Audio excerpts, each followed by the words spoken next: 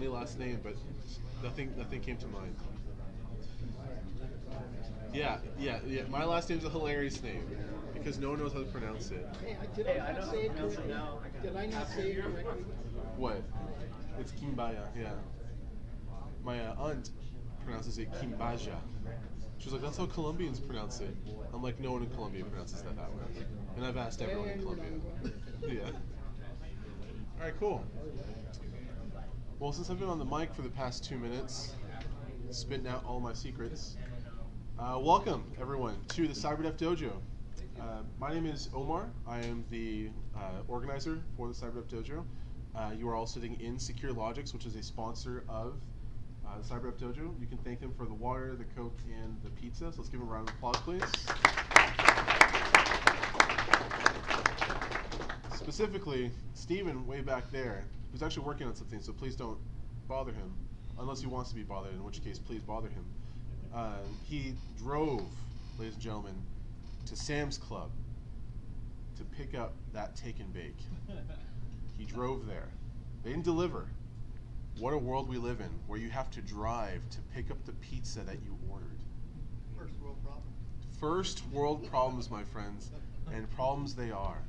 But many thanks to Steven for making that extra effort and for Secure Logics for providing the pizza. My name is Omar, as I said before, and I work for Def Logics, which is also a sponsor of the CyberDef Dojo, as well as O'Reilly. So if you guys like reading the O'Reilly books, like learning new languages and technologies, they have graciously provided us a discount code, which is PCBW, so you can get 50% off on all your O'Reilly books, ebooks, and 40% off the print books. So if you're in the market to buy some O'Reilly books, please let me know, and I'll toss that key over to you. You can use it as many times as you want to. They're more than happy to support us. So I'm very happy for the support of Secure Logics, Def Logics, and O'Reilly. A really quick announcement before we begin with our presentation. We have the Security Engagement Series starting next month. And for those of you who are new and don't know about the Security Engagement Series, it is going to be our inaugural event, and it is an event that is geared towards small and medium businesses to educate them on security topics that affect them on a daily basis. So our first event is going to be about ransomware. And we have Tom Irvin, is that I pronounced his name correctly? Of the FBI. If you've ever seen one of his presentations before, you know what you're going to get. It's a really, really great presentation. He's the guy that shows up to any place with a Pineapple router that says AT&T Wi-Fi, and he knows everyone who connects to it. He doesn't do anything bad to your phones, as far as you guys know, but he has that ability, and it freaks the pants off of everybody. It's a very visceral experience. It's wonderful. It puts a smile on my face, and he's going to do it with ransomware. So he will be putting ransomware on everyone's smartphones. So please come. Yeah, just kidding. He's not going to do that, but he will be tailoring that presentation that he does with the Pineapple router and whatnot to ransomware. So it's going to be a very visceral experience. It'll be a very interesting talk.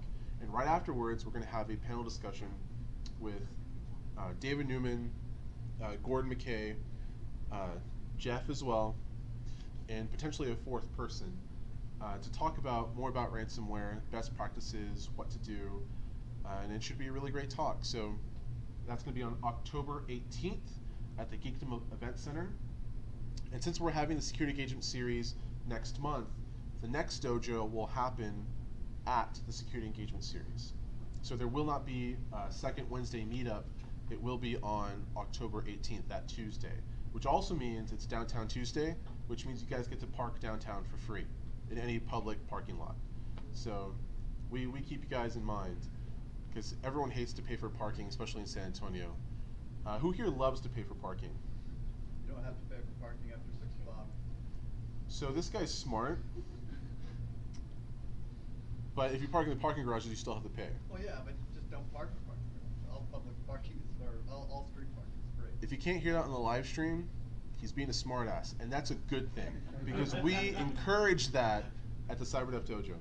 So remember, mark your calendars, October 18th, 6:30. No, 6 o'clock. 6 o'clock, which 6 means o'clock. that you'd have to park before free parking. You have to park before free parking. But free parking and is... how can they register for this? So we have an Eventbrite that I will send out on our meetup page after this meetup. and you'll all be able to register there. How many of you have already registered for the Security Engagement Series? Good. The rest of you didn't raise your hands. Please, please, please, you are all invited. It's a free event. There will be drinks, there will be light refreshments, and it'll be a very good talk and a very great experience. Drinks like water, Coke drinks. Yeah, not hard drinks that Grayson likes to indulge on a daily basis. He really has a problem, guys. This is not immediate. This is intervention for Grayson. So let's all give him support. Grayson, thanks for being here. All right, let's get started with today's talk, the Internet Insecurity of Things with Jeff Reich.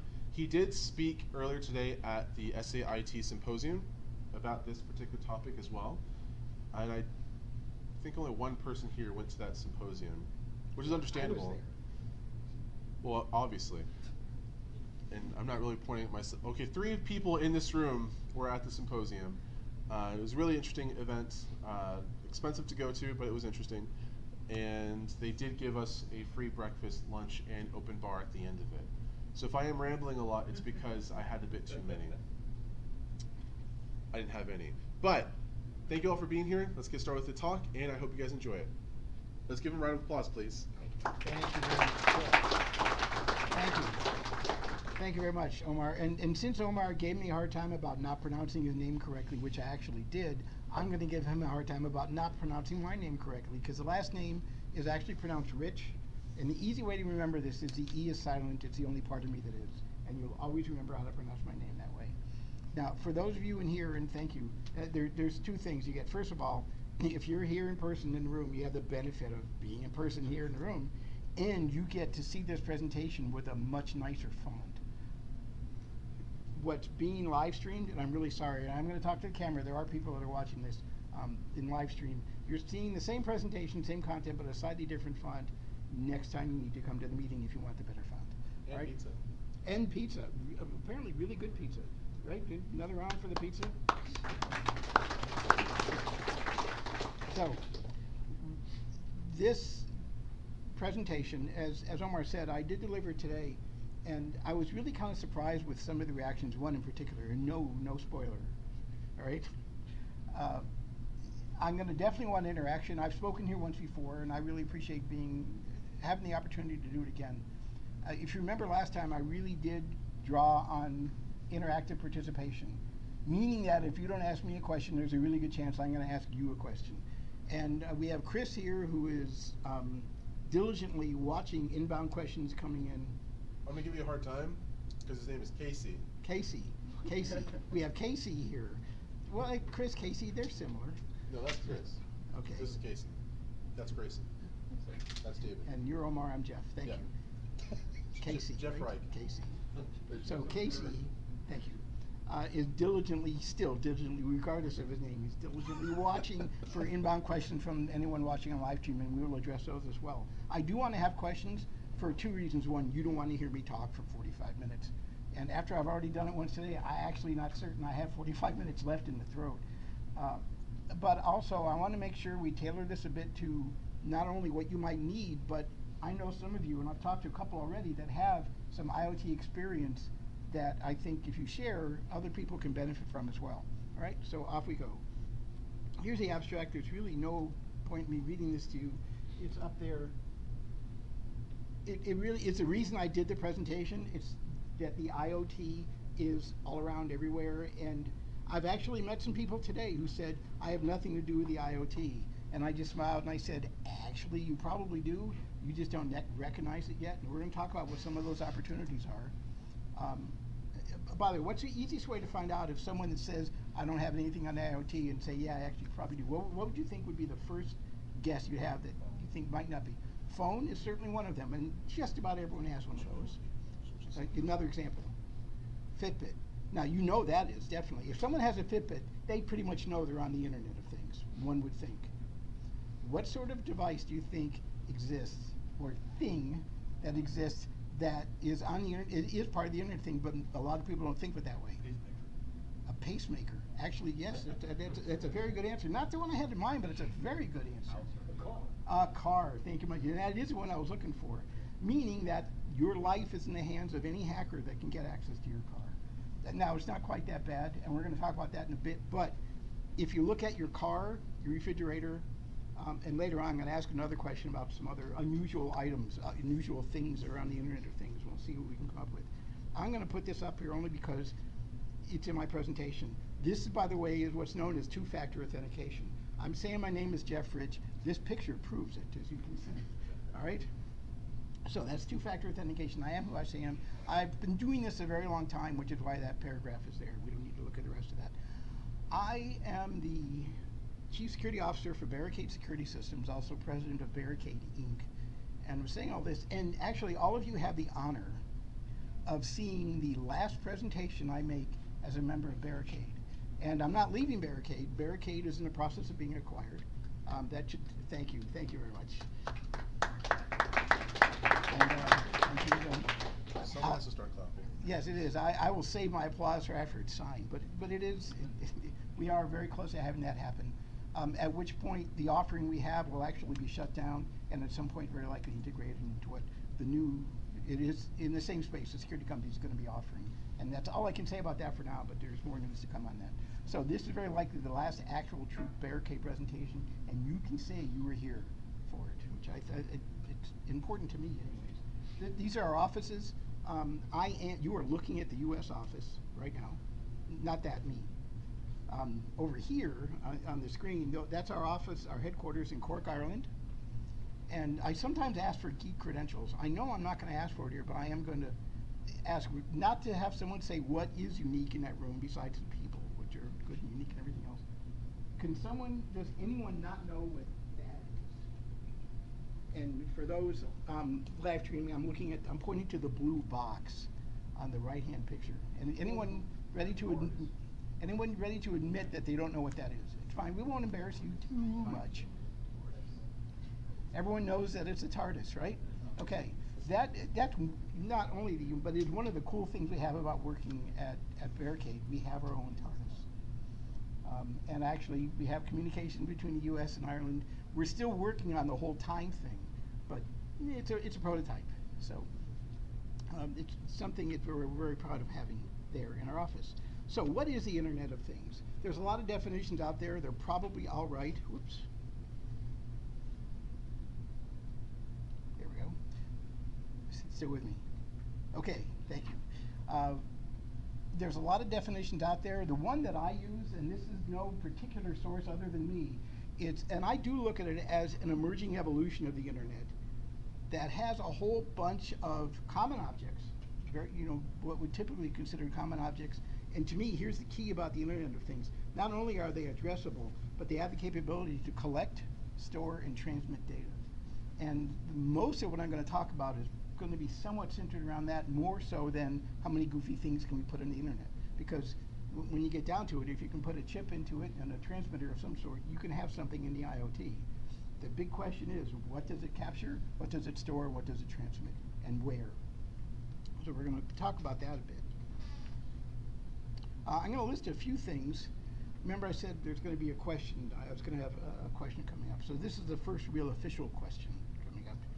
Can someone give me an example of what's in the Internet of Things? Blurt it out. We already heard car, and we heard Fitbit, which I'll talk about in a minute. Security systems? Security systems, okay. Meaning like video camera? Yeah, okay. Yep, that very much. Autopilots. Airplane navigation.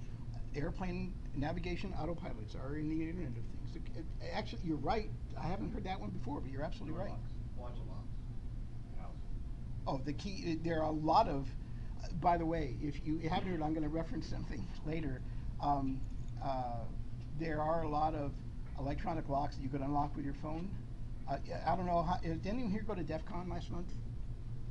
Okay, so every year at DEF CON they talk about here's all the things that you're comfortable using that you should really be thinking a little bit more about. There is, in computer world, which is actually still relevant, and I'm not saying that in a bad way. Sometimes I'm surprised that computer world is still relevant. I don't know how many of you are old enough to remember it was the big long paper that you would get once a week rather, and read through. I'm old, I'm sorry. But if you look at Computer World, it was published online yesterday. Was the 13th, right? Yep. Yep. So it was published online yesterday, and it listed all the things that were hacked on DEF CON, and virtually all of the Slage and Quickset and all those other locks that you can do remotely, all of them were hacked. Once again, I'm not saying don't use them. Be aware of your situation, right? There is a long list, and if we have time, I'll bring up the article. I have it in here, but there is a lot out there that is on the Internet of Things, and once it's there, you know, you have to assume how well vetted the code and everything is. And by the way, assume it's not at all. You're usually going to be pretty safe. A couple other examples. So I put up a couple of things here already. Computers, all different types, mainframes, PCs, storage devices, video cameras, which I heard listed. A couple other examples. You know there's some out there. Most are new TVs or appliances. New TVs, yes. New TVs are there. And appliances. So I'm gonna take appliances as refrigerators within the appliances scheme, right? So why would a refrigerator be on the Internet of Things? When you low, you have to order. Yeah, inventory control. That may not be the term you want to apply to it at home, but you can set it up so that you can put an RFID chip or something on a carton of milk, and after taking out 4 times, it knows that you could either notify you that you need to go buy milk, or you can have a direct interface to online grocery delivery and have milk and whatever else delivered, and with no interaction needed from you. They take pictures inside the refrigerator in the sense if you want to go some other place, and you're able to see what's there inside the. Yeah, you can also see what's inside your refrigerator while you're not there. I would question why anyone would really want to do that, but you can. You're right. And so, you know, a lot of things, a lot of reasons to be there. And I'm not trying to say these are bad reasons. I like doing this. I really like being able to leverage technology over everyday use. We just need to be aware of what it is. I'm not sure anyone really needs to know how much milk I drink. Which, by the way, can anyone tell me how much milk I drink in a week? I'm serious. It's a serious question. Can anyone tell me how much milk I drink in a week? Yeah. None. I'm a vegan. All right, so that's out there, right? But I'm not any better off for it. I'm just a vegan. I'm not saying I'm better than you. Our hot water heaters are on the Internet of Things. So here's one now. How would I feel? And I like being able to program and remotely control my hot water heaters. But how would I feel if someone just decided to just turn that up? I probably wouldn't like it very much. That's something I probably want to control pretty well. My air conditioning, yes. How about utilities? A lot of stuff now is done electronic. Yep. You know, they're scanning. I don't know if it's with Yep. the internet or not. Utilities are definitely on the Internet of Things. Yeah, utilities are already turning off the water heaters. Yes. But you can do override control. You program it and you can override it.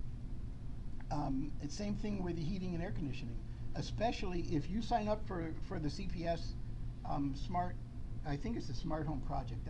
I may not have the name accurate for that. I apologize.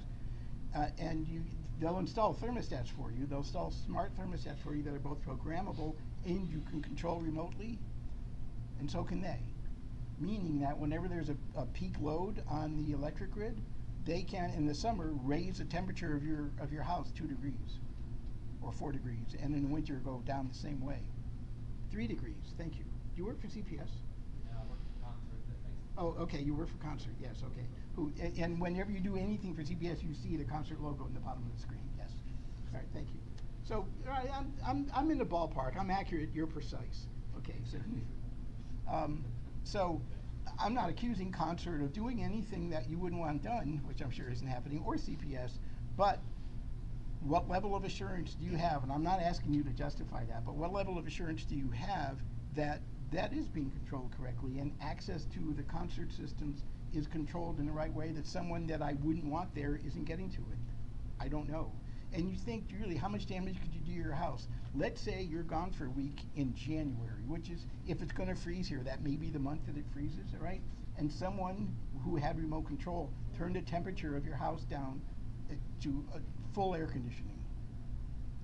You would run the risk of your outside pipes freezing and breaking and causing a whole bunch of damage to your house.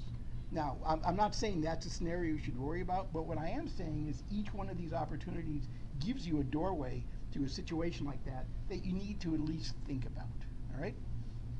So what else do we have in the Internet of Things? Alarm systems, which come back to security systems. Yeah, my home alarm system is on the Internet of Things. And I mentioned video cameras before. boy, here's something. How many people have a monitoring video camera somewhere in their house? Okay, the rest of you just aren't going to admit it. I get that, but okay. So a couple of things. First of all, that if you use the same wireless router, for instance, that you use for your phone and your tablet and everything else to get to the internet, you're intermingling those streams, which may or may not be encrypted, by the way. And how do you know if that stream is encrypted? This isn't a technical quiz, it's just a question. Oh yeah, you got to sniff it. Thank you very much. That could work, and although you have to be able to sniff and know that it's actually a video stream rather than just some sort of garbage, which a video stream might look like if you're looking at a straight network cipher. You could also consider asking whoever your supplier is and say, can you validate if you're encrypting this, and if so, how? So we're talking about having a level of trust that exists with your supplier that you may need to confirm. And so I would recommend having all of your video encrypted. Period. I wouldn't put a qualifier on it. Encrypt all your video. The second thing is the service that comes with a lot of these allows you to subscribe to cloud storage, which is really convenient because you can store it in the cloud. You don't have to have a hard drive locally, and whenever you need to look at anything when something happened, you can recall it and take a look at it. I'm not saying you shouldn't do that. I'm not saying it's a great idea, but I'm not saying you shouldn't do it. I don't do it. And the reason I don't do it is that I don't want anyone else to have control of images of what's going on in my house, because I know what I do in my house, and I don't really want anyone else to know what that is. All right, and you can appreciate that, I'm sure. So consider, is it encrypted and is it being stored in the cloud? And if it is, consider finding another way with that vendor or with that camera to store it locally for yourself, which is what I do. So I just mentioned, intermingling with mobile phones and tablets. Those are definitely, as you mentioned right at the beginning, they are definitely parts of the Internet of Things. If you're intermingling that with some of your IoT stuff, then if you do banking on your phone, those are all going across the same channel. Something to keep in mind. I'm not saying, boy, here's a foolproof way to fix it. Although if you really want to be paranoid, you can, and I know there's some people in this room that are doing this already, have separate channels, separate routers, and have everything encrypted that's not Internet of Things, like banking or whatever else, whatever websites you're going to visit, or anything else, and keep the IoT, assume it's a corrupt network and knowing that nothing safe is going to be there, although that's not a really safe, comfortable place to be. Printers. I bet there's a printer somewhere in here that is on the Internet of Things. And if it's not a printer, certainly a copier printer will be there, which is the next thing that you're going to see listed here. Copiers and printers, every time it either prints a page or scans a page, and this includes fax machine, although if you're talking IoT, you're probably not talking fax machines. They're starting to become somewhat mutually exclusive, which is a good thing. Every page that's scanned or document that's sent to it it's processed efficiently because it's put onto the hard drive, and then either sent or copied or images are made of it. What happens to it on the hard drive after that? It just stays potentially forever, or if it's overwritten, or if you walk by with a real big magnet or something. Yeah, but until then, it stays there on the hard drive. So there's two things to consider. First of all, even before the Internet of Things issues, whoever gets if you're leasing your copier printer, whoever gets it next could potentially have access to everything that's on the hard drive. So think about what's on there. So if you have someone, if you lease it or if you have someone service it for you, you should have them validate for you that they wipe the hard drive before it even leaves your premises. In the same vein, if the printer or copier is accessible from the internet, then the hard drive is accessible from the internet. So even before they come to service, before they wipe the hard drive, it may be out there. I'm giving some examples, and I'm going to look for more. I feel like I'm getting into a 20 minutes after pizza slowdown here. Maybe it's just me, Apparently it is just me, because no one has said anything. So don't make everyone stand up and do jumping jacks or something, because I've been known to do that. All right, someone earlier mentioned cars, all right? Many, many cars, in fact, some of you may not be aware your car is on the internet. How many people have, and this happens more in pickups, how many people here have a vehicle that is a Wi-Fi hotspot? You have two vehicles, or are you just raising your hand with, okay, all right. That, so no one else has a Wi-Fi hotspot in their vehicle yet. You will soon, because it eventually will be available on all cars. By definition, that's now, your car is now an IoT device. It's addressable, and it can collect, transmit, and store data. Now, even if you don't have a Wi-Fi hotspot with your car, if you have a GPS system or a satellite radio, there's a really good chance your car is addressable, because in many cases, they're going to do an over-the-air download to upgrade software firmware for that car. It doesn't always happen, but it does happen often. If that can happen, your vehicle is a member of, is in the community of the Internet of Things. So the dangerous part of that is you don't really know what that is. In addition to this, let's add on to everything else. Cars, now I'm going to get back to I'm old again. I'm looking around, I may be the oldest person in the room. And you know what's really sad? More and more in every room I go into, I say that. It just, and I guess it doesn't go away. But you know, in the old days, a car was simply a whole bunch of mechanical stuff, and that was it. It was simple physics and mechanics, and that's how it worked. Now, and I'm not complaining about it, but now the majority of cars are driven by printed circuit boards, many circuit boards for each individual function that's going to occur, including transmission, brakes, steering, acceleration, everything around that, all right? That's controlled by a central processor, which when you bring your car in for diagnostics, they plug into that and they can see everything that's happened, anything that's wrong, any error codes that have come up. Now that would require, in many cases, a physical plug, but more and more cars now are saying rather than have to plug in under the dash or under the hood, you just come in and with near-field Bluetooth, we can get all the data from your car. Well, guess what? If the mechanic can do it, someone else can as well. So there is a case, and I think I'm going to leave this list with things. There's certainly a whole bunch of other things end up on the Internet of Things, which is hence the name, right? You're getting the idea. The list is not real short. So raise your hands if you have or have had one of these. If you don't recognize it, you haven't. But yeah, most people recognize, all right?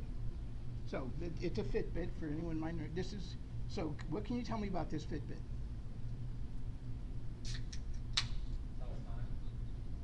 It can tell time. Tracks a lot of personal medical data.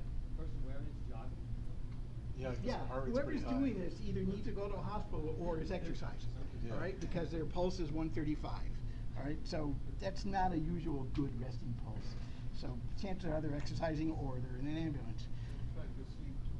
Pardon? It'll track your sleep too. Yes, it'll track your sleep. It'll track a number of things. So everyone that raise your hand if you had a Fitbit, put your hand up again, please. And then keep your hand up if you know what this is. Whoops. If you know what, come on, what that is. Okay, you think it's source code. Who said terms of service? Who said terms of service? You? No. Yeah, a winner right there. That is the terms of service to which you agreed when you signed up for Fitbit. Now, to their credit, they put this on their website when you sign up in like 10 or 12 point font. You can actually read it. But my goal was to get it on one slide, and in order to do that, I had to make it this size, which kind of gives you an idea of how much information is in the terms of service, which I guarantee every single one of you click through, put in your email address or your ID, and your account is done, right? Fine. Don't be ashamed. Everyone has done it, right? Go ahead. I dare anyone to stand up and say, no, I read the whole thing. I read the whole thing. You're a liar. You are right. Okay, so I will admit I did read the whole thing, and it is tough. I mean, coffee, whatever. It's tough to get through. I read it with a larger font, and the word privacy shows up 4 or 5 times in there, which means privacy is probably pretty important, right? So you want to figure out what they're doing about privacy. If you want to know what they're doing about privacy, you have to click another link which brings you to their privacy policy, which then tells you here's what we will or will not do with your data that we collect about your sleeping habits and exercise and your pulse rate and a whole bunch of other things that, like, your insurance company would love to have. Now, Fitbit doesn't claim that they're going to either sell or give that to the insurance company, but I bet your health insurance company would love to see that data, right? So you agreed to all this. you are all potentially negative enablers for the Internet of Things. If you click through that, and if you have an iPhone or an Android and you ever download an app, you did the same thing. So you're not evil for doing it, and I'm not saying, boy, I need to start reading this whole thing because you'll never get anything done. But be aware when you can, especially things that you think are going to have sensitive information about you. Consider taking a look at it. At the very least, read the privacy policy and see what it is. The Fitbit is a good above-board company, but see what it is that the organization's going to do with your data. Because if they say in the privacy policy that once a month we will sell your data to the highest bidder, and you click accept, but you hadn't read it, you just agreed to have them sell your information to the highest bidder. That's what a privacy policy is. It's not a guarantee that it's keeping private. It just says, here's what we do with it. So privacy policies at a minimum are worth reading. I talked a bit earlier about video cameras and how you manage that. I like doing attribution, and I have to apologize. I thought this is from a Samsung website, and I thought that they had their copyright on it, and they didn't. So I'm not trying to usurp their information or their video. This came from Samsung. This talks about 2 different ways that you can manage the video from your camera in your house. My wife just got home. Okay, 2 different ways you can manage video from your house. You can go to a third-party media server, which is usually going to be in the cloud. That's what I talked about before. And you can, once you have an account on that, look at it. And, is it encrypted?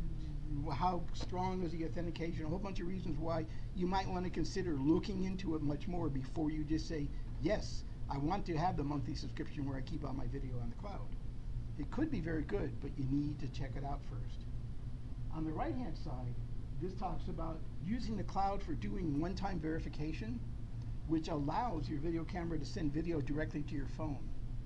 So given an option, if they both cost the same, which one would you do? 2. Why? I heard 2 over here. Secure.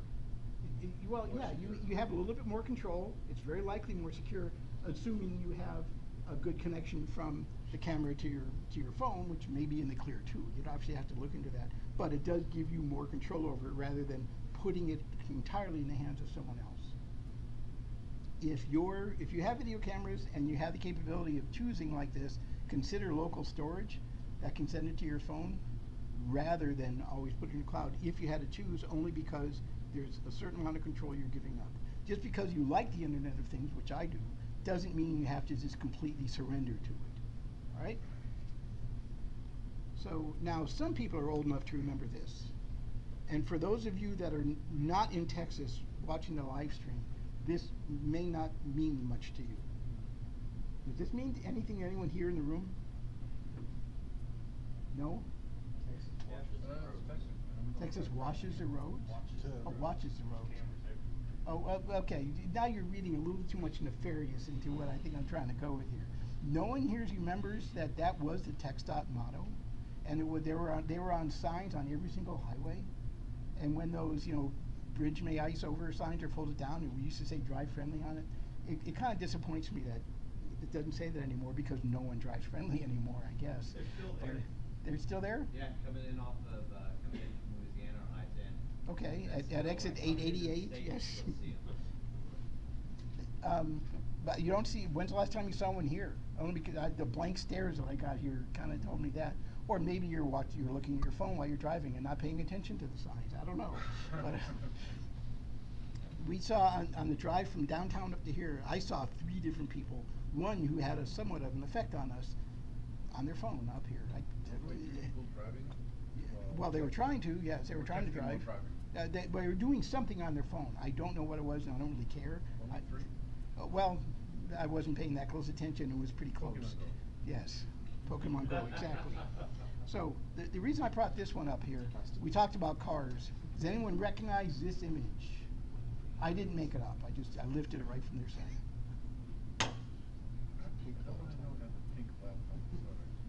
No? So this is the demonstration this came from DEF CON last year. Very good, thank you. Chris, right? See, and yours? Oh, I forgot your name. Spacey. Oh, okay. Yeah. Okay, sorry. Sure, Okay, yeah. I know, yeah, thank you. So yeah, this is from DEF CON last year. This was a demonstration 2 years before.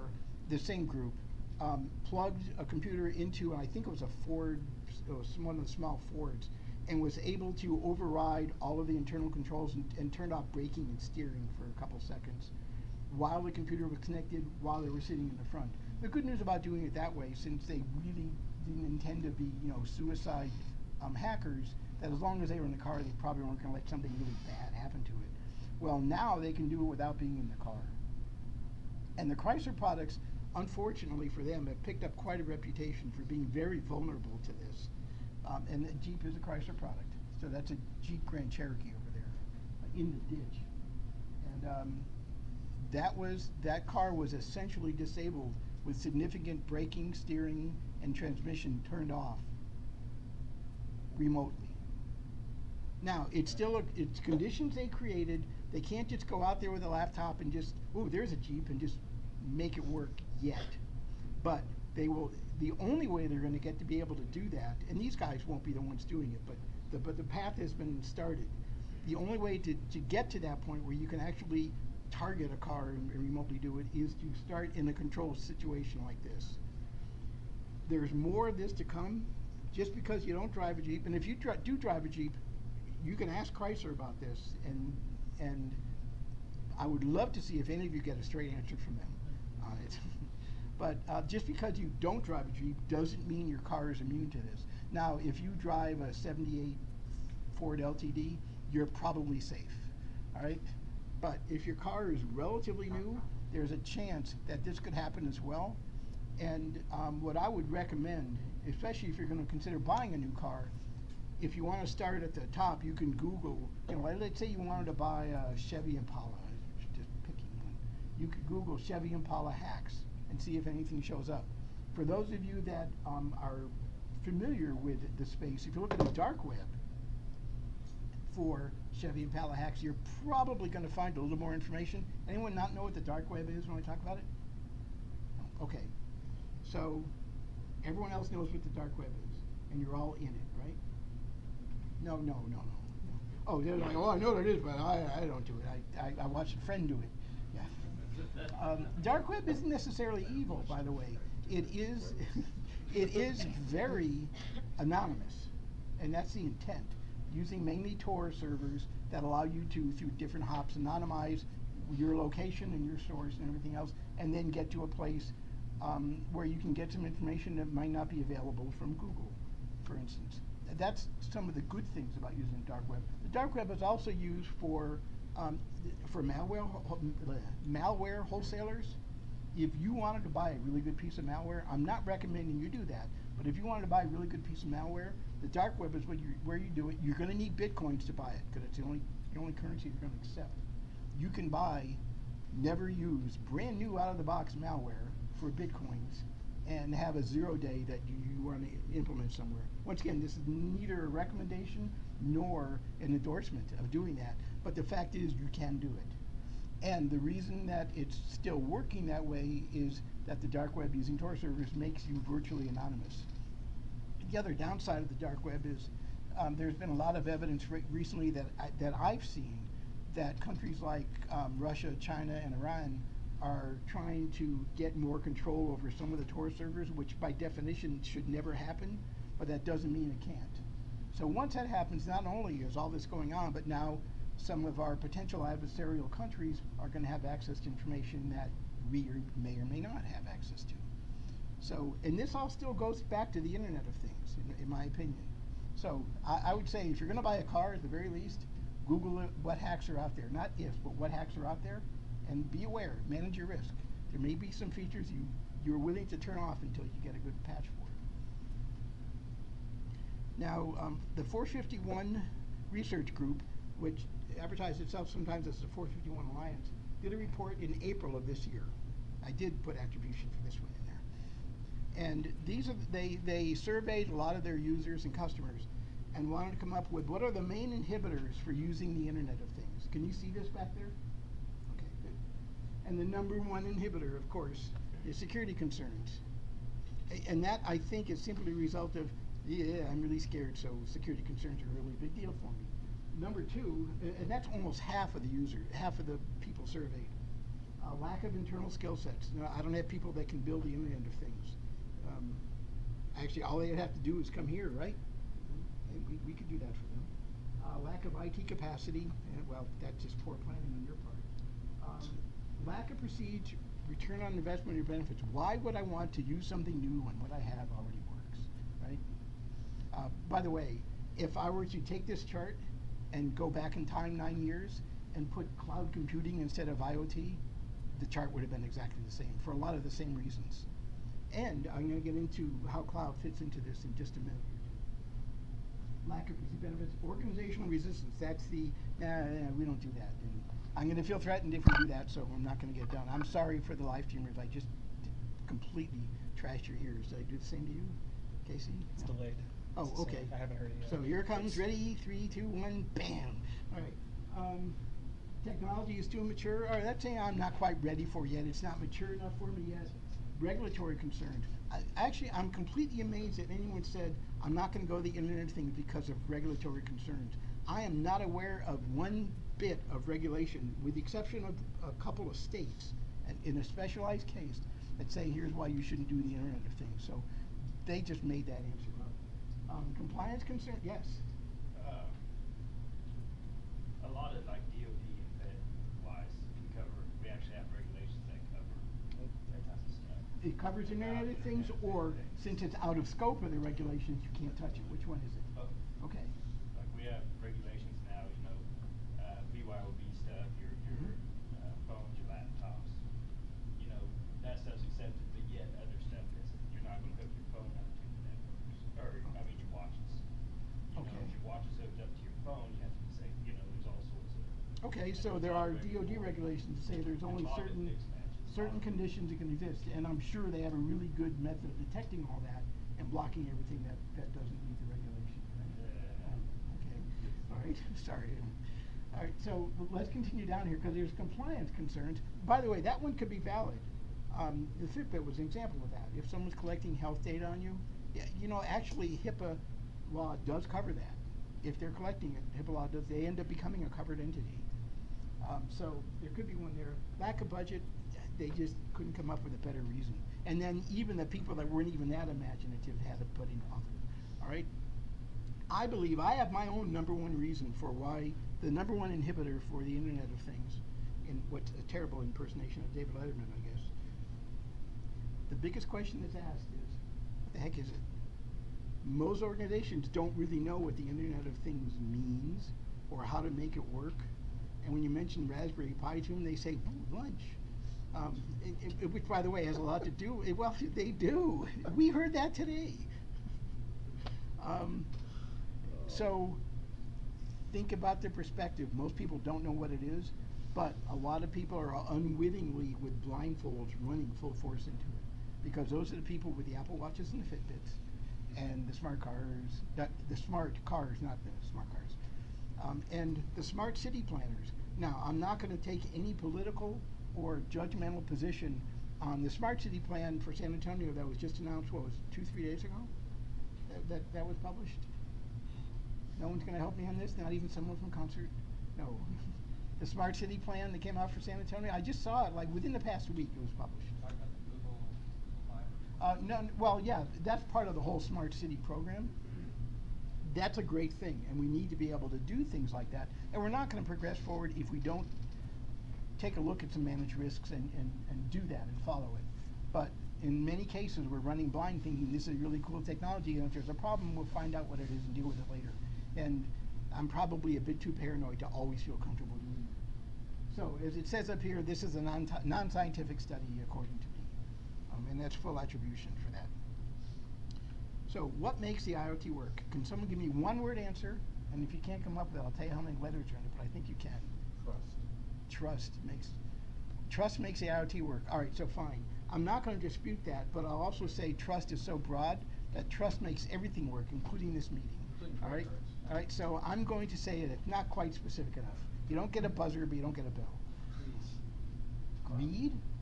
Is that what I heard? Okay. Greed, well, greed, if it's business, then I'm not Gordon Gekko either. But information is business, and you either make money or someone else does. And that's what business is. Give me one word answer. 5 letters. Wow. Thank you. Who said that? The picture of it on the screen. I hate when that happens. Yeah, cloud. Oh well. So there's the answer. Thank you very much. That is a cloud. I'll give you credit. You recognize what it was. It's not a marshmallow. The cloud. The cloud, and this is a facsimile representation of the cloud. It's not a true cloud. Although this presentation is in the cloud, and now we're getting metaphysical. I'm not going to do that. So the reason the cloud makes it so easy is the cloud is a low barrier of entry. It's super easy to use, and it's direct expensed. So what are the 2 things you need to be a cloud user, to participate in the cloud, not to simply be a cloud recipient like on an iPhone? Credit card and a pulse. Credit card and A pulse. credit card and a pulse. I'll take an identity as a pulse. An identity, which usually gets interpreted as an email address, and a credit card. You have those 2 things, you're on the cloud. That's all it takes, nothing else. So let's come up with an example of a company, let's say a financial institution. This is completely hypothetical. I'm not pointing to anyone. Financial institution, they've actually gone to the cloud in some areas, but everything they do is correctly controlled. They're under FFIC examinations twice a year, and everything is going right. They use the CAT. If you're not in financial services, you have no idea what that is. That's fine. It's actually a pretty good tool, but it's a really long list of things you need to do with computing. All the right things are happening, and the marketing department says, we want to have a new promotion for this new credit card that we're going to be offering. So we want to put out something next week that says, come look at the new service we have with your credit card, and you're getting extra points, and you can take trips to the Bahamas every time you charge something, and whatever else it's going to say, right? And they could either go to the IT department. I apologize to any IT person that works for the financial institution in here. They can go to the IT department and say, here's what I want to do, and the IT department says, okay, give me your requirements, let me take a look at it, I'll come up with the specs, we'll go provision some service for you, we'll come back to you in about 3 weeks, we can start coding after that. And marketing says, no, the promotion's going to be over in 4 weeks. We can't wait 3 weeks to start. I need this Tuesday. So what they can do instead is find a DevOps person that says, just stand up an AWS instance for me and I can write it for you in a couple of hours.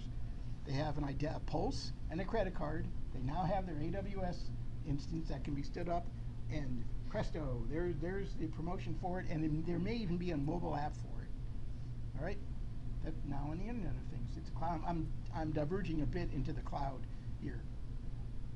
So the promotion goes great, and there's a lot of uptake, and people are getting a new credit card, and everything's wonderful. And the marketing department says, we did a great job with that.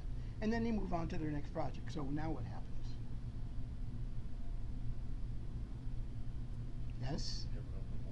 Yeah, you have an open hole, which can often turn into a zombie server. And the IT department never really knew about it because the chief marketing officer, although if they have a C, you'd like to think they weren't there, but maybe they were. The person in charge of the marketing promotion put it on their credit card, and they get billed for it, and then they submit an expense report, and accounting may or may not, finance department may or may not look at all of those expenses to see are they really IT expenses, or is just an expense that's just within this budget, so don't worry about it, let it happen, which by the way is kind of the default, unfortunately. So now the person in charge of this said, oh, I got this charge, and I guess we're still doing stuff there, so they let the charge go on for a couple of months.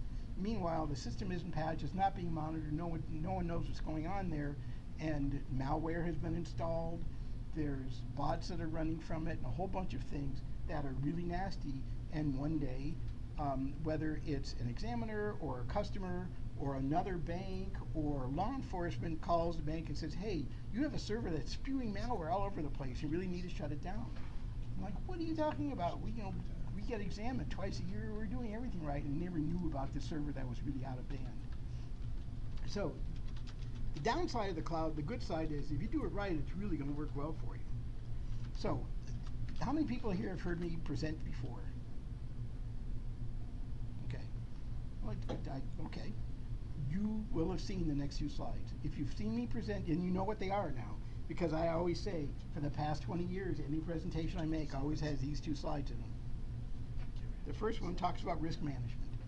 I bring this up because as you look at everything you watch, you know, send information back and forth to your phone and have things transmitted somewhere, you may or may not be comfortable with having Fitbit have information about your sleeping habits, as an example. But it's up to you. You know, let's just say those are two things you want. So you're going to look at those two and say, what's the value of the data? What risk am I taking? You know, what are the downsides of it? And is this worth doing or not? So if you were to look at risk as represented by that triangle, although I like to look at it in 3 dimensions, which is really difficult to do in a slide, right? But picture that, if you will. That represents risk, all right? You first define your risk appetite. That says, here's how much risk I'm willing to accept before it's more than I want. By the way, that circle is the most difficult part of risk management. Anywhere. You can ask anyone that does any risk management exercise. Identifying the risk, threats, everything else is relatively easy.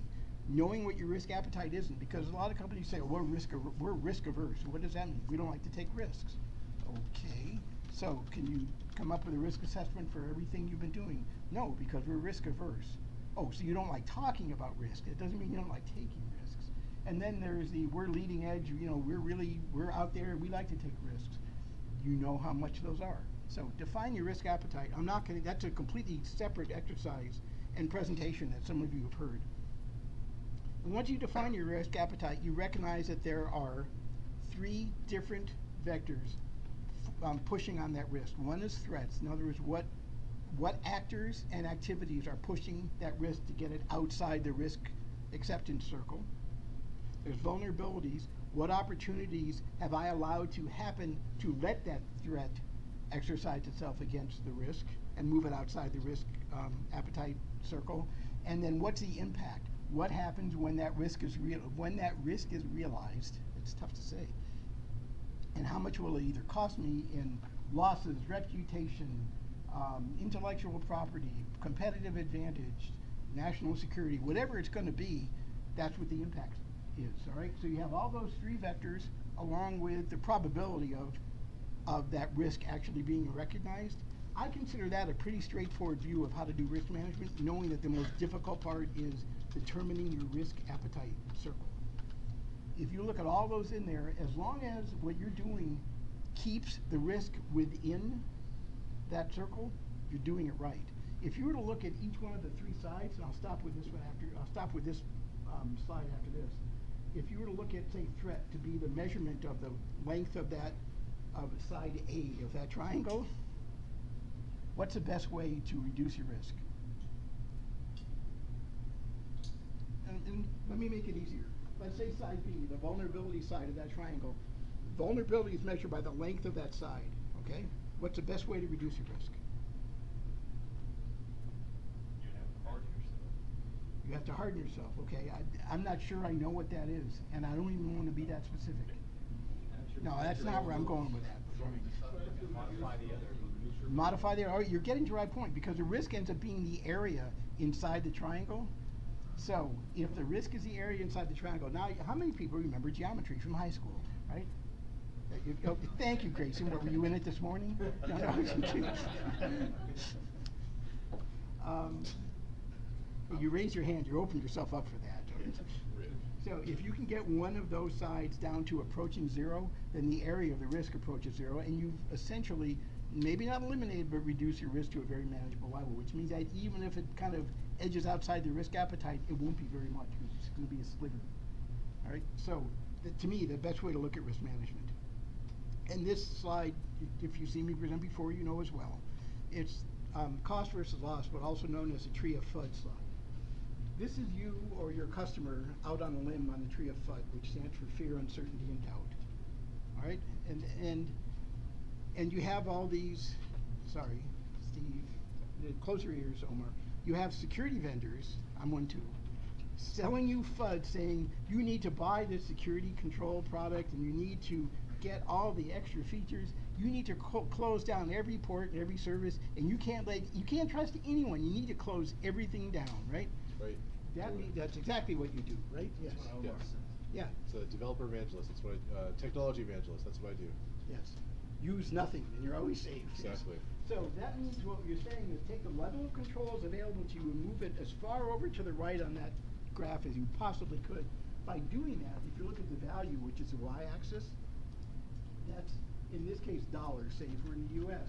The potential impact of that risk being realized drops significantly as you increase the level of controls. This makes sense, right?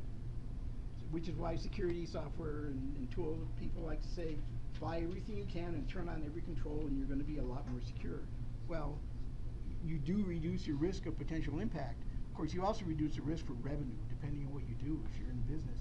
Because for every control you put in, the cost of those controls rises exponentially. Because you put in one control and you test it and make sure it works and nothing, do regression testing, nothing bad happens, that's good. Then you put in the second control and you do all the same sort of tests, but then you have to see, does it conflict with the first control?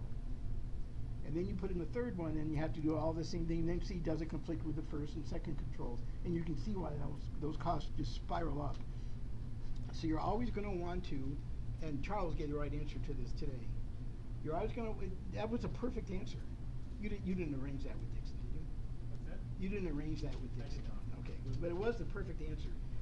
Today at the symposium, John Dixon was a keynote speaker, and he asked the question, how much security do you need? Was that, I think, Yeah. it may paraphrase him, but that's pretty much the question. And Charles perfectly answered just enough, which is the right answer, which is really what good business sense means. You never want to spend more on controls than you would have lost if you didn't control it.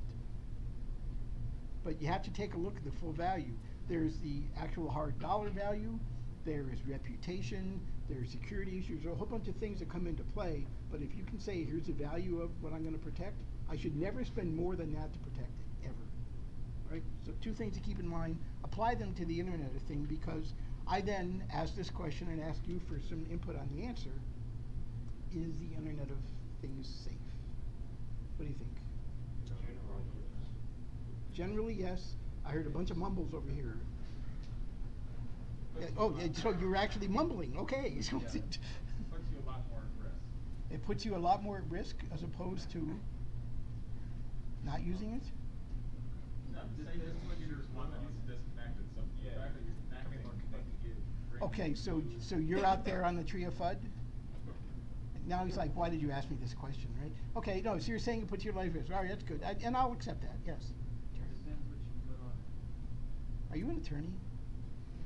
If for those of you on Life Human didn't hear it, his answer was essentially it depends. So Everything's going to be on it eventually. So. yes, and everything is if it's not already. Okay, you want to redo your answer now, Charlie? So for me, I think one of the things that I got at a conference today was they were talking about, who's actually targeted. And is it safe? Well, are you a target? Are you the city of San Antonio that has a military, NSA, DoD presence, or are you the city of Burnett that doesn't have that big of a presence or that big of a footprint? So you could. Is it safe? No, but are you really going to be like a primary target, or are you going to be more a target of convenience? Okay, now before I hear yours, I want to repeat it because people like me may not be hearing the question. If I can paraphrase, a lot of it depends on what sort of target you are. And if you looked at cities, San Antonio with the big DoD and federal government presence and it being a large city is probably a pretty good target. Whereas the city of Burnett, which is, about 80 miles north of here, is probably less of a target in the big scheme of things. So that makes sense. Relatively speaking, are you a bigger target? By the way, being a bigger target doesn't make you a better target. In fact, someone here can tell me this, and I would want to get your question. Where are most of the financial services attacks occurring right now? Texas? No, I'm not going to say within Texas. Across the industry, in what level are most financial services attacks occurring right now, more than others? The very bottom, vendors, credit card, point of sales Yeah, transactions. point of sale and small to medium banks, right? The large banks, even though they're still under attack, for the most part, they've become a lot better defended for a whole bunch of reasons. And they have bigger armies defending them. So if someone wants to go after money, they may want to go after 3 mid-sized banks rather than one large one, and maybe even get more. So, bigger target doesn't mean you're a better target all the time. If 3 years from today, San Antonio boasted that we are the first secure city in the U.S., oh, come on, don't laugh. That wasn't supposed to be a joke, but oh, yeah, it may be a target, but you know something? If someone isn't very sophisticated, they may think Austin's a better target than San Antonio, because San Antonio's saying we're actually more secure. By definition, that might make Austin less secure. You don't know that, but it is certainly a possibility. So bigger doesn't necessarily mean better. I know you have one comment, and I want to get to the next bullet. Yep. Yeah, you. When you say safe, doesn't that sort of depend on a person's risk appetite? So, ooh, boy, what an answer. You were paying attention. Thank you very much. Because the question was, when you ask, is it safe, doesn't that depend on someone's risk appetite? Absolutely it does, which is why my answer is, of course it's safe. And as long as you know the value of what you allow into the Internet of Things. So that is the perfect answer. If you have defined your risk appetite, which most people haven't, and you identified the threats, vulnerabilities, and impact and probability, and you say this number makes sense to me, then it's perfectly safe. That's a minority, but it is true. And that is the right answer. And of course, determine what, if any, controls exist and what you might need. And then you need to follow that up with have fun and don't crash your car. So that it ends, other than my contact information, which I'll leave up here. That ends the formal part of the presentation. We have a few minutes left if you want to have any questions, if there are any. You participated well, and I appreciate that. Everyone seems to still be awake, so that's good. Yes? Yeah, but it just seems like a lot of these things, when you talk about the watches and all these other, they're not built with security in mind. I mean, security is not really their main thing. Their main thing is providing a service. So when I think of maybe like SCADA or something, you know, it was for the efficiencies, I imagine, you know, the ability to control things, but there wasn't really a good security factor in my face with that. Oh, no, you're right on. I'm going to repeat it again for those that are live streaming. The question was, you know, watches and smartwatches and all that weren't necessarily built with security in mind. They're built to work, you know, to deliver a certain service or product, and didn't necessarily keep security in mind. And then you jumped right into like SCADA devices, which, by the way, was the first big scale implementation of the Internet of Things, which unfortunately played out exactly what you just said. SCADA devices were made to locally control a piece of a machinery or equipment, and then the decision was made, rather than have engineers drive out to wherever your device is, let's put it on the Internet and make it much easier so they can control it from home, along with a third of the rest of the world. To this day, there's still a whole bunch of controls that need to be in place for SCADA that aren't there yet. So, you know, industrial control systems. In fact, I think there's a conference on ICS next week in DC, which is not unusual. I think there's one at least once a month. Yeah, that is definitely the Internet of Things. Most Internet of Things devices were originally not designed with security in mind. These weren't designed with security in mind, but they are a pretty integral part of what's there now. At least they display, here's why it's important to us, because they know, based on what we've seen in the public, you're not going to buy a phone if you don't have some level of assurance that there's some security there. Right? So yeah, exactly on. But I think also another fundamental piece of that, as we were talking about, the internet wasn't built with security in mind. A lot of services that we use on the internet are not built with security in mind. And with the way that businesses are focusing their production in sort of an iterative process, like if you're a startup, your focus is to get MVP. You know, you just want that one thing to work that one way so you can show it off and be able to receive revenue or get investors and whatnot, and you can iterate after the fact. Last time we had someone here, she spoke about her startup, Good Looking at Her Glow, and that was an app that basically shares a person's location, so if they go out to party, they have like 5 other friends that know where that person is, and if they go out of like a certain safe zone, they're notified. And so it's meant to keep that person safe, but that person's market, they all want to know, is this safe?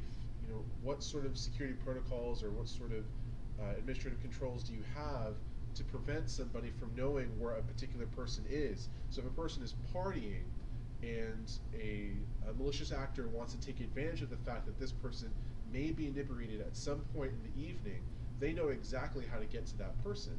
So how do you prevent that? And she said, I don't know. I'm not a security person. I just have this app. So I invite her to come over here to kind of talk about it and be vetted by the community here. But it echoes the same principle. It wasn't built with security in mind. It was built to get that out there, and over time it would iterate. So fundamentally, even the internet wasn't built with security in mind. Nothing ever is. But there is a movement in the business community to, as we've seen at the SAIT symposium, is that security is supposed to be baked in to applications. Not added on. And by the way, I heard party at Omar's house. No? No, Is that what you said? No. it's at Chris's house. Oh, okay. It's historical. You're welcome. Yeah, so historically, most people that build things don't think of, I'm going to build this in a secure way. But that is changing. More and more companies are now developing a secure development methodology where it is built into what they do. And you're going to still need some add-ons, but having it inherent to what's being built is important. And it also demonstrates that the people that know most about security are the people that build the systems, not the security experts. The people that build the systems know more about this, how that's going to be secure than security experts. So that transition's coming, and I'm glad we're getting there. Any other questions, comments? Yes. I've got a question. Because I'm new to all this, I just found out the cloud was actually hardware somewhere. I thought it was some magical space. Okay. Everyone knows the names Rackspace, Amazon, your major providers. And everyone knows budgeting departments will always try to cut corners. Is there anything like any integrity checks that prevents me from setting up, JBot in my garage, just a bunch of disks, throwing a website on the internet and trying to snag traffic for a year before, my reputation's shot, and then just changing my location? Okay, Steve, thank you for that. I'm going to try to paraphrase that whole thing. You started off with being surprised that the cloud actually required hardware in order to run it. Yeah, and yeah, okay. Right. And then the follow-up question was that, you have all the known cloud providers, the usual suspects, AWS, Microsoft, Google, and Rackspace, and, others. And then you get to if I had Steve's cloud and I put a few servers with some storage and some fiber into my garage, how could I run that for a year before my reputation were completely destroyed, and could I make some money selling cloud? Is that a good paraphrase of your I suppose it's not safe for data, but smaller companies, as they're switching to Oh, if you're cloud, telling me it's not safe, I probably won't. You just don't have to tell me. Well, no, I wouldn't tell you that. Yes. I'll sell it off as safe and encrypted, Yeah, you will lie on the anything. I'll make contract up up and down. Yeah, The you're small mom and perfect pop for the hosting companies that I'm environment. targeting. You should go into the hosting community. I should. Yeah. So the short answer is, of course, you could do that. If anyone that sets up business on the cloud and is willing to say, I will sell you this and it's going to cost you less than if you go over there, you will get customers. And at some point, your reputation may take a hit. Yes, Charlie. So following up on that, there's actually an article on Krebs on Security posted on the 28th of last month, where one of the a service that had been identified as potentially malicious by a lot of big security firms had shut down, and then a new service run by the same people, like in a house a couple of blocks over, all of a sudden cropped up. And one of the interesting things was they dimed him out on the blog, and then they got threatened with a lawsuit for like somebody in Iran or Dubai. I think it was Dubai. So does it happen? Yeah, it actually does. And they found very recent case studies with that. So I won't communicate all that back here, but I'm going to summarize it with, go look at Krebs on Security and the posting he had. What was the date in August? 28th of August. And you can see an example of that very issue we were just talking about. Thank you, Charlie. Anything else? Because we're getting pretty close to time. Yeah, another add-on to that point, not to belabor the point, at the symposium today, they did have a talk specifically about that. And there was a lawyer and there was a technologist on stage that were discussing that. And the lawyer, of course, talked about service level agreements. And if you're going to negotiate with a provider to have your applications or your storage to a cloud service provider, a CSP, you're going to have to get in those conversations. Like, you know, what happens if you go down? How quickly will you let me know that you're down? How quickly will you resolve that? You know, what are sort of the questions that you should ask? So if you're like a mom and pop shop, you're not going to know that. If you're the enterprise, you're going to have a lawyer make up that agreement and talk to them. If you're somewhere in the middle, then it's going to vary. You know, so very much predatory cloud service providers could, you know, say, we're super cheap, but you get nothing from us. Whereas, you know, you have a much larger provider or even smaller providers say like, hey, we will do all this stuff for you, but it's going to cost you this much. So to what Omar just said, as much as that could still happen now, that's how the industry started. So I was at Rackspace during the IPO. I've also worked at Layer Tech and Interland, Engine Yard, and CheckFree, who are all different service providers. And I can tell you, up until recently, I was involved in a lot of those contract negotiations, and we would do everything we can to get away from anything that talked about giving us any liability for anything that happened to your data. We just wanted you to pay for us to do it, and that was it. And it doesn't mean anyone's evil. It's how the industry started, and it's grown and matured since then. So, good question, Steve. Yeah, Thanks. great questions. All right, we're down to like 2 minutes. So I'm Do you gonna. want to ask your question? Oh yeah, thank you. Thank you. I really almost ran out of time. Something else that we wanted to do today that I wanted to start, and I know at least one other person, but one is here, but one other person that said they want to do this, I'm guessing couldn't make it. There is an organization called the Security Leaders Forum. There's a few of us that are members of that in here. I'm not trying to open that. We're not an open organization. We're not formal. We meet periodically every month. And there's nothing other than a bunch of security organization or thought leaders, and even then not a very big bunch, that get together usually over lunch and talk about either here's the problems I'm facing, and we get together and say, hey, here's how I solve that, or it's you know, here's what I'm doing well, and someone else can say I like that idea, and we just commiserate that way. I've posed a question to them, and I know there's at least one person that, and I'm not going to say you're volunteering, but you're here. That when I pose a question to them, and I think we're going to get more over time, is since a lot of people in the dojo are trying to get their career going in security, and a lot of us in Security Leaders Forum have a career that's at least at altitude, if not potentially about to leave orbit in security, that maybe there's an opportunity for some of us to provide some level of mentorship for those of us that are trying to get into it, just to help. It doesn't mean that we keep any relationship other than let's see if we can help each other. And I've mentored a number of people, and I will say, from a greedy perspective, me mentoring people, I get more out of it than the people being mentored. That doesn't mean I'm a terrible mentor. I don't think it does. But so if you are senior level in any way and you're not sure about whether you want to do this, it is a great experience, and you get a lot of it. And the people being mentored obviously get a lot as well. Whether it's something as simple as, you know, complaining that you're not getting budget, there's good ways to help address that. Or, you know, I want to be a CISO one day, so how many certifications do I need? Which are like, okay, wait a minute, let's back the conversation up one. Certifications doesn't equal CISO all the time. So you come up with guidance to say how's it going to work. So if anyone here, is anyone here willing to stand up to be a mentor right now? Because I am. Thank you, Charles. And You can be a mentor, Grayson. Really? Yeah. Actually, there's no reason, you don't have to be old. Yeah. You just need to have a good set of experience you're going to be able to share. So I would say just spend a few minutes. There's 4 of us so far. I think I saw 4. Let's just spend a few minutes, at least 5? Was that? I have questions for you after. Oh, okay. And if you're interested in being mentored, I would offer, because what I don't want to say is necessarily have a whole bunch of people raise their hand and where we're going to, let's find a way to get that either in Slack or something where we can say, in fact, let's set up a new channel for mentoring that talks about getting the mentors and mentees together and seeing what we can do to match it up. And I think it helps the mission of the dojo without question, and it really is going to help the mentors as well. So thanks to the other 3 that have volunteered, and I know we're going to get more. Thanks for reminding me of that too. Sure. So you had a question, and it's 8 o'clock. So for those that want to leave at 8, not that you need permission, but that's fine. But I'm going to stay a bit, and you're welcome as well. You had a question. Yeah, you want this an off the air off question? The stream? Thank you very much for tuning in today. Yeah. We are Alright, now cool. leaving. Well,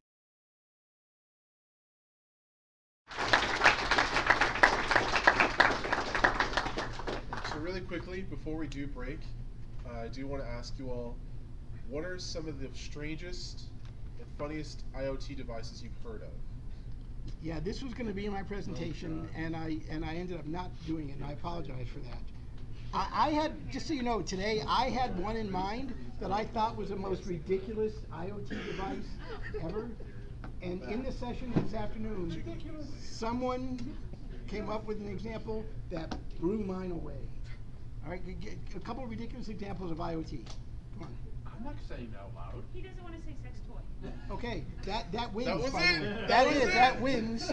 Sex always did. I had toilet up to now, all right, Yeah. which I thought was a pretty ridiculous IoT device. There's like 3 companies. So I'm at today in You won today's the sex session. toy. Oh, yeah. In today's session, I'm not going to ask how you know about it, but in today's session, I said, so give me a ridiculous thing, and I was going with a toilet is the answer, right? And then there was like, someone said toaster, and some of the usual things. And then in the back, someone said meat toy, and I said, I'm sorry, I didn't hear you. And he said sex toy, and I said, you win. And so I went over to him, and he described what it does, how it works, and what. In graphic detail. I had to ask, was it good for you? And then I had to point out the fact that he had a bottle of hand sanitizer right there. And this whole thing is not going where we wanted to. Yeah, that So wins. what do I win? You win a free IoT sex toy. And bragging rights. Yeah. Alright, I'm cutting the stream off now. Okay.